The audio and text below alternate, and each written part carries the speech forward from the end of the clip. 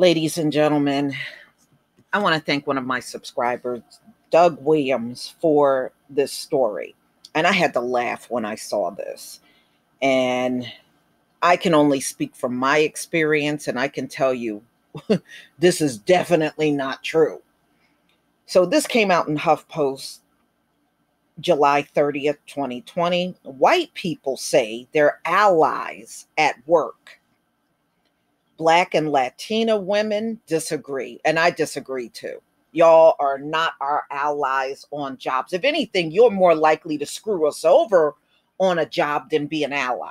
That is true. That is definite. Look, in my career, I've seen Black people get fired for things they didn't do. I didn't see nary white person in the building stand up for them.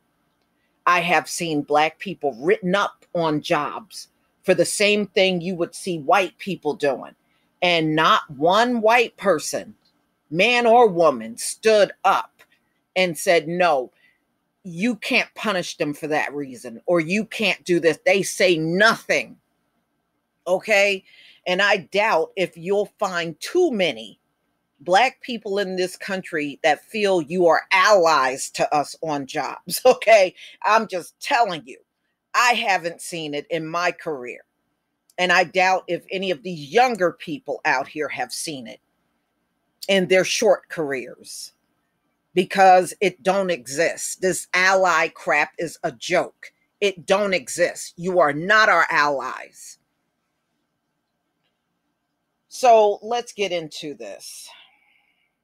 A new survey found a huge disconnect between white people and people of color view white allyship in the workplace. You damn right we don't see that as the same. I guess they think because they walk past you and say hello, that makes them an ally. No, that don't make you an ally at all. If you are a white person who sees yourself as an ally to coworkers of other races and ethnicity, it's time for a reality check. Many of your colleagues of color probably disagree, and I wholeheartedly disagree. 82% of white men and 81% of white women see themselves as allies to colleagues of color at work, according to a June survey of 7,400 U.S. adults by leanin.org and SurveyMonkey. A majority of white people in the survey identified their own strongest allies as an equal mix of races and genders. But women of color say they encounter a different reality in the workplace, and they are not likely to count white people among their allies. And I agree with that 100%. Just 10% of Black women and 19% of Latinas say most of their strongest allies were white. And that's a low percentage, by the way. That's low. And that if they are fortunate enough to have anyone vigorously advocating for them, only 45% of Black women and 55% of Latinas said they had strong allies at work. Leanin.org did not highlight results for Black or Latino men or people of other races due to small sample sizes.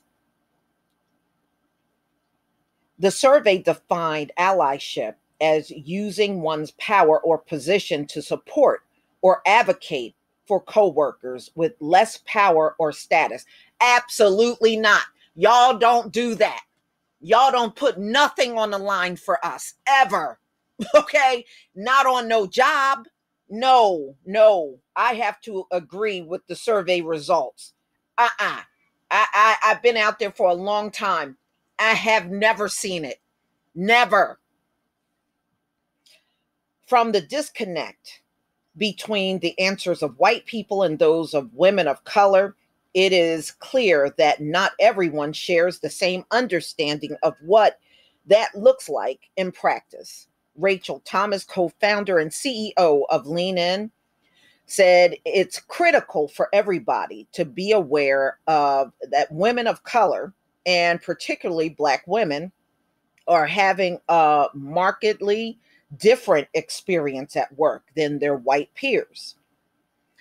It is our job as white allies to self educate, she said. I think too often we fall into the trap of asking women of color or other people with marginalized identity how we can help. We what we can do, and we putting our oneness on them when when it should be on you. So in other words, we shouldn't have to tell you when you see something wrong on a job being done to a black person. You got two eyes and they do work, and you don't ever get up and intervene. That is the problem. But you'll admit when nobody else is around that look like you, that can hear what you say, because I've seen this too.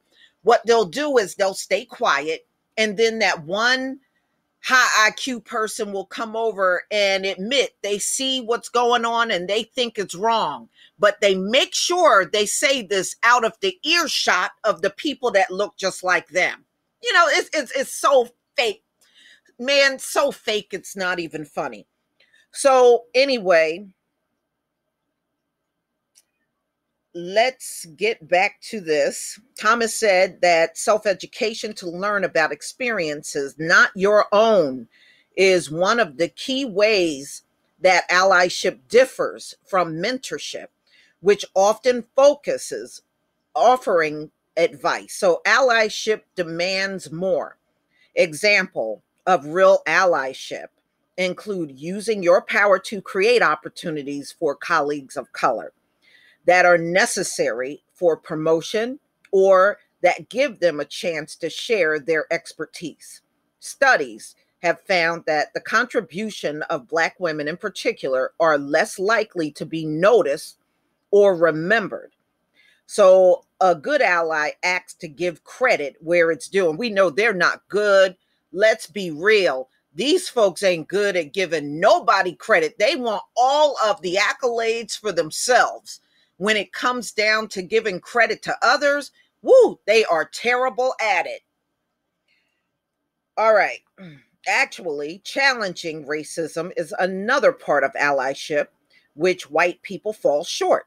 Although less than half of the white, Black, and Latino employees in the survey said they have spoken up about racial discrimination at work, the consequences were much harsher for women of color who did. That's very true. And we see those stories now. You'll get a Black man or woman, they'll get a noose hung around them, or they'll have racial slurs written in the bathroom and all that kind of stuff. When they go to complain, they get retaliated on for complaining. And we've seen this over and over and over and over. The stories are always coming out in the news. And high IQ people say absolutely nothing. They see it going on. In many cases, know who's doing it, but they'll stay totally silent. No, you are not allies at work to us. So let's get back to this. Black and Latino women were twice as likely as white people to reporting facing retaliation for speaking up about racism, including being excluded from meetings and even being fired. Exactly. Usually when you complain and you are a Black person, they will retaliate on you for that. And eventually they'll be nitpicking until they find a reason to fire you. That's usually how it goes down. Often when you are white, you have safety net that people of color do not have, and you have to use it in support of these causes if you truly believe in them. One way to be more proactive ally if you are white is to show support for your colleagues during those meetings rather than after. If you see somebody argue something related to race or racial discrimination, you just don't stay silent. Okay? You don't stay silent. You don't pat them on the back. You don't totally disagree, totally agree and all that stuff. In the meeting, you say absolutely what we're going to do about it. Well, ladies and gentlemen, I mean, look, it's going to take way more than an article for people to change. And in many cases, they don't want to change. This is the way they've always been in the workplace. There's no concern about us in that workplace. You are literally a sitting duck if things go wrong.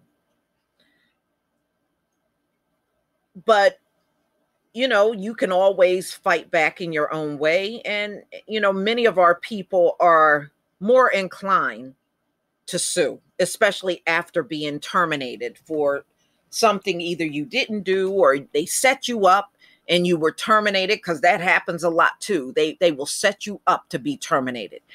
And one good thing, and I'm going to say this again, civil court, we got a really good shot in civil court. Black people do way better in civil court.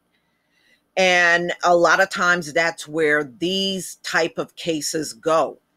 So if you are wrongly terminated, don't be afraid to fight it. You can fight it, and you should. You should be compensated for the loss and everything they put you through.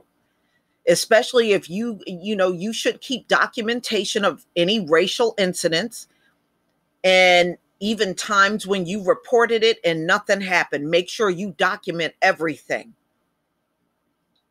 Everything. But y'all, please tell me what you think.